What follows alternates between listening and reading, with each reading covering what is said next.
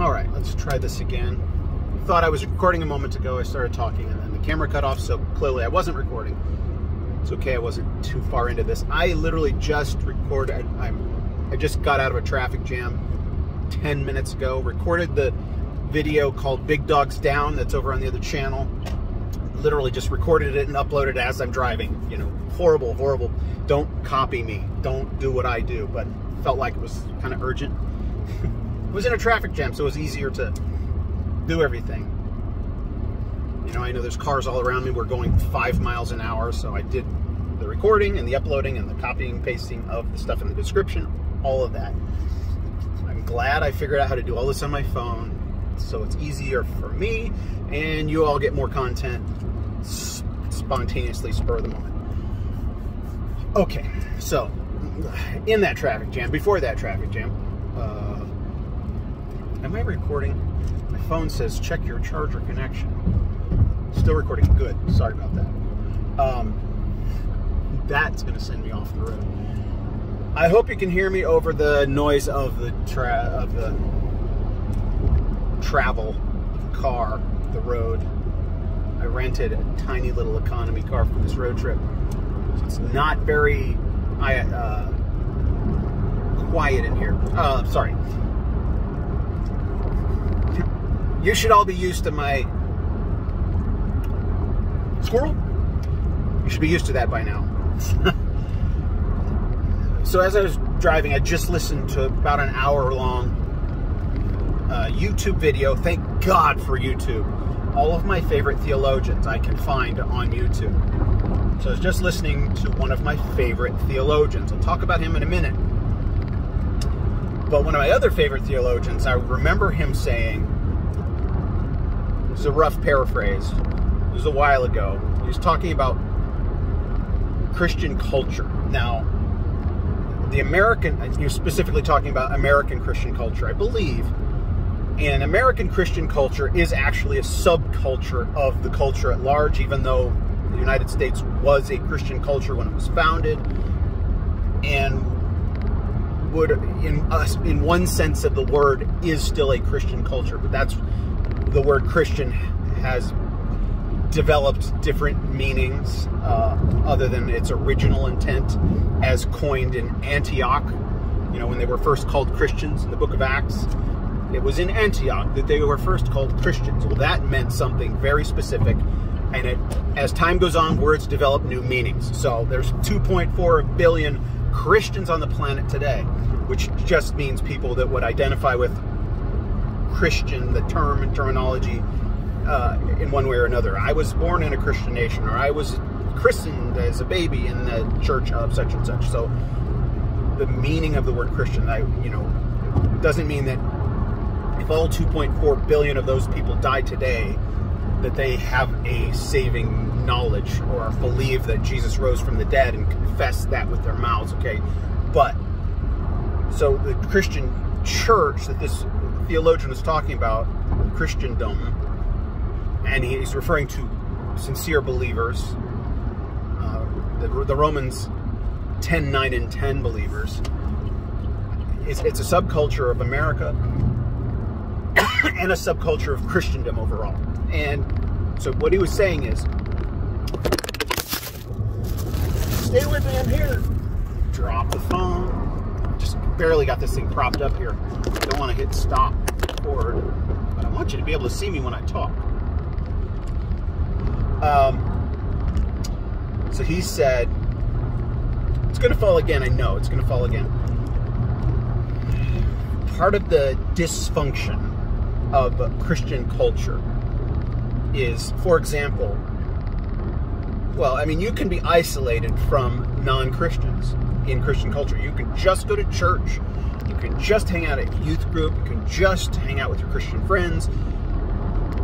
And the only interaction you have with non-Christians might be at the grocery store, the checkout lady, or something like that. But one of the dysfunctions is we tend to idolize Christian celebrities. Like, I've got, name your top 5 Christian artists. right? Musicians, like, oh, this so-and-so, this singer, this band, you know, or your top 5 Christian evangelists, televangelists, etc. But how many of you can list your top 5 Christian intellectuals or theologians? And when he said that, I'm like, yeah, I mean, I became a Christian at 18 and was immersed in Christian culture, and I can list a bunch of artists that were my favorites and speakers that were my favorites, but thank God, in my bent, the way I'm created, I pursued the intellectual. Like, I can list my top 5 Christian intellectuals. It's interesting, and I'll list them for you. Well, I can list top 4. Number 5 is going to be, I'll just pick a name out of a hat because there's so many, but I can list my top 4 Christian intellectuals, and one of them I was just listening to. But what's interesting is that all 4 of my top 4, they all begin with 2-letter initials and then their last name. Every one of them, and here they are in no particular order: C.S. Lewis, J.P. Moreland, N.T. Wright, R.C. Sproul. It's like J.P., N.T., C.S., R.C. So any of those guys, well, 3 of them are on YouTube. J.P., N.T., and R.C. Find a bunch of their stuff on YouTube. Thank God for YouTube. So I can listen and be strengthened in my faith. There's some C.S. Lewis readings, somebody reading his stuff on YouTube, so you can find him. Who would I put as my 5th favorite Christian intellectual?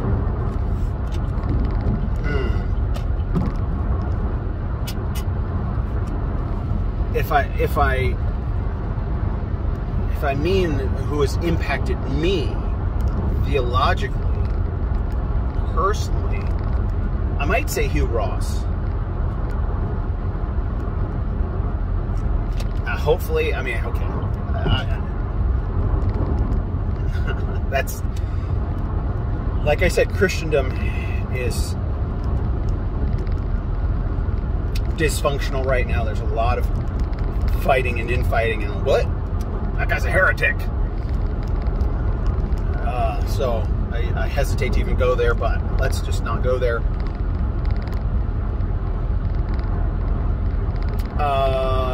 But in listening to, I was just listening to N.T. Wright. The guy's the most incredible New Testament theologian. The guy just has so much, he opens his mouth and just truth from a depth of knowledge and understanding just rushing out. You know, see, I told you it would fall again. All right, good. Here, I'm gonna unplug the charger. That might help. Don't stop recording. Bumpy road.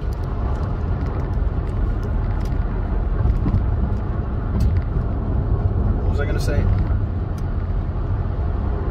Something I was thinking about when I was listening to N.T. Wright, and he said something, one of those common phrases that we recognize, that we automatically recognize as truth. And there's the one that he mentioned is one that I actually believe is patently false. But we all say it and just think, of course that's true. But I believe the expression is patently false. It's partially true, but in its ultimate meaning, it is patently false, though we all admit it as true.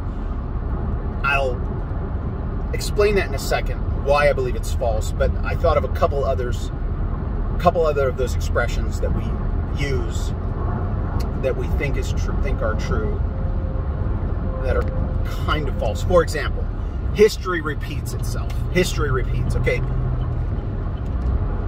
By definition, history can't repeat. Like, you can't go back in time and have the exact same things happen.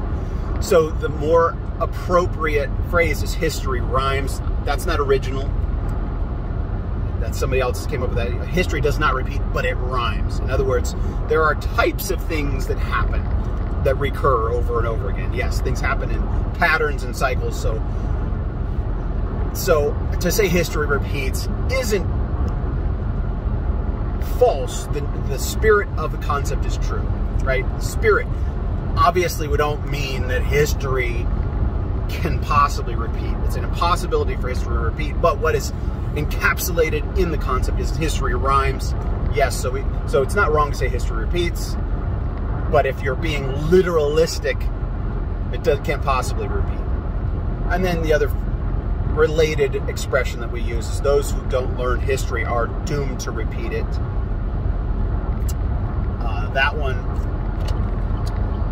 is quote-unquote false for the same reason, because history can't possibly repeat, but that one is a true one. Now, the one that N.T. Wright mentioned, and we all are guilty of this, when we hear something that sounds true, and I'm not blaming N.T. Wright for saying something false, I'm just saying some expressions become so a part of our linguistic domain. All right, each one of us has a domain, a semantic domain. We all have a vocabulary, limited vocabulary. Some people's vocabulary, some people's linguistic domain or semantic domain is much larger than others. But we all have a range of terms with which we comfortably and freely communicate our understanding of reality. And so it's full of metaphors, it's full of similes, it's full of even hyperbolic expression, and so there are these concise, condensed little packages that convey a lot of meaning. And so this expression that he used, power corrupts,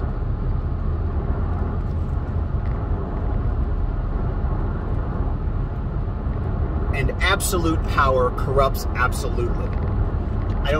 That may not be exactly how it's phrased, but that's how I remember it. Power corrupts, but absolute power corrupts absolutely. This is patently false. And then maybe it's false in the same way that history repeating is not false, is not true or is false. And comment in the comment section your insights into this. But the reason, okay, that this is patently false, power tends to corrupt, I think so. Power tends to corrupt, and absolute power corrupts absolutely. Here's the problem. God is not corrupt, and he's the only one with absolute power. Period. No human outside of Jesus Christ has absolute power. And Jesus Christ is sinless. So absolute power does not corrupt absolutely. I understand the intent. From an atheistic point of view, it's true, right? As an atheist, a person who does not believe in the existence of God, to an atheist, the greatest power is the state, right? An individual can have power. A corporate body has greater power. And so the state is God. And that explains a lot of what's going on in our culture right now. That rejection of God means the state has the most power, and so whoever's in charge of the state is God, has the power of God. If there is no God, then the state is God. And so that is the meaning of absolute power there. Whoever is the dictator is the one who has absolute power. And in a godless worldview, yes, absolute power, being that of the dictator, the totalitarian, corrupts absolutely. But that's not reality. It's only a term you can use if you don't believe in God. I guess. I mean, it's only true for atheists or non-theists or get it? You get what I'm saying? You know, absolute power is pure good, truth, justice. And some of the philosophers of old, of some of the greats, boil down to actually the best form of government is a monarchy, a benevolent monarchy, but a monarchy. Because in such a system, everyone knows who's in charge, everyone knows who to cater to. You just hope that boss, whoever that is good. And so, all right, there's my ramble for the time being. Comment in the comment section.